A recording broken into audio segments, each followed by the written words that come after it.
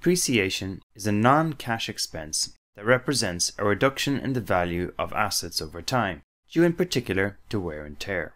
Using this method, we will separate existing capital expenditure from new capital expenditure when calculating depreciation. Let's start by calculating depreciation for our existing property, plant and equipment. And to do this, I'll first need to find the value of net PP&E for 2015, which of course I'll find in the balance sheet. And here I have a value of 5.6. I'll now spread the depreciation on this 5.6 across the next 5 years, using the appropriate percentage.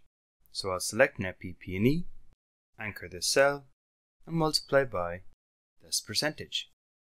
And I'll copy across for the remaining cells. And this gives me depreciation on our existing net PP&E.